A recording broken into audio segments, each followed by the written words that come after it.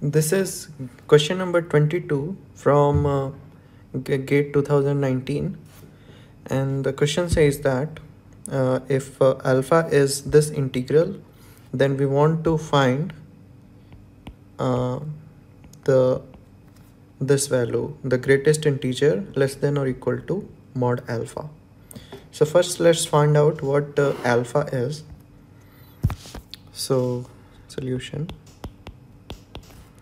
So alpha is e to the power I pi z by 2z square minus 5z plus 2 dz over c, where c is e to the power I theta. Theta varies over 0 to 2 pi. Okay, and this can be broken as e to the power I pi z. This can be factorized as 2z minus 1 and z minus 2 dz, and we can basically write this as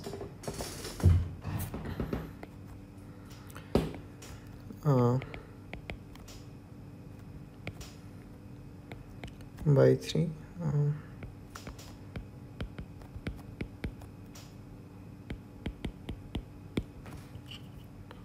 okay,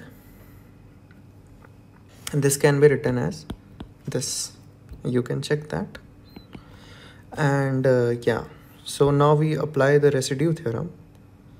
So this is broken as basically two integrals, 3z minus 2 time minus integral of I pi z by z minus half dz. Okay, now what's the residue of this thing? Now the residue of this function, so at, of course, the pole is at z is equal to 2, so the residue is e to the power I pi z by 3 z minus 2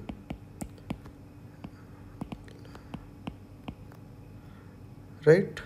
If you want to find a residue of any function at z is equal to, say, at z z is equal to z naught, residue equals what? Limit z tending to z naught, z minus z naught, f of z. Okay, so we are using this thing here, and this thing comes out to be e to the power 2 pi I by 3, and this is 2 pi I, e to the power 2 pi I is 1, so this is 1 by 3. And similarly, when you evaluate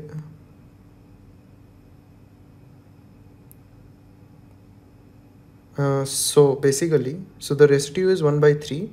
So by residue theorem, this integral, so here alpha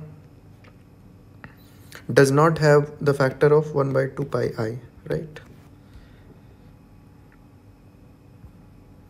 Okay, so this thing, this integral will be equal to 2 pi I times the residue of this function, which is 1 by 3.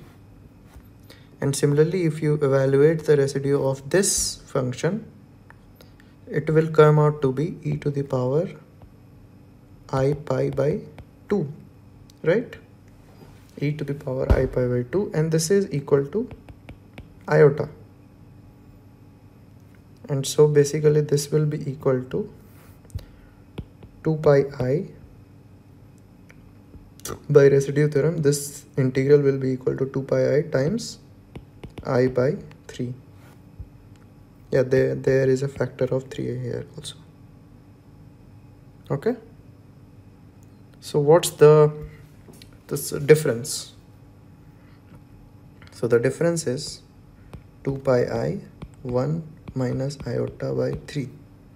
And what's the absolute value of this? So this is basically equal to alpha. This thing is equal to alpha, and the absolute value of alpha is equal to 2 pi square root of 2 by 3.